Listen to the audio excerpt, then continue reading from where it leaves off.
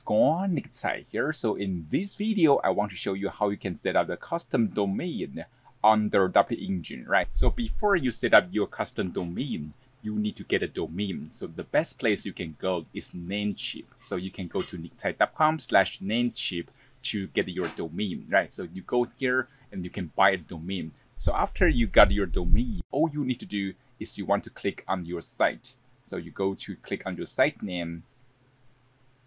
Then you can see here, right? So you can go to domains. Then you want to click on add domain. Then you want to choose, I purchased this domain, right? So you want to go to your Namecheap account or your GoDaddy account and choose your domain. So this is the domain we're going to use. So we just copy it.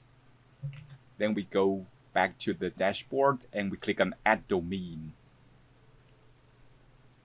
Then we want to paste the domain here. Then we're going to want to click on next. Then we have to manually set up the DNS. Right, so as you can see, right now we want to copy the value here.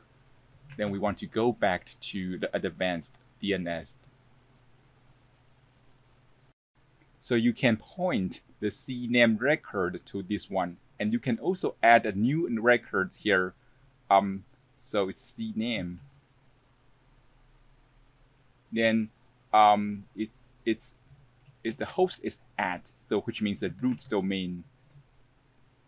So then you can click on save.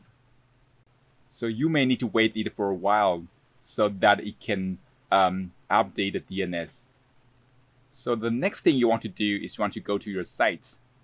Then you want to click on here to you are WP admin.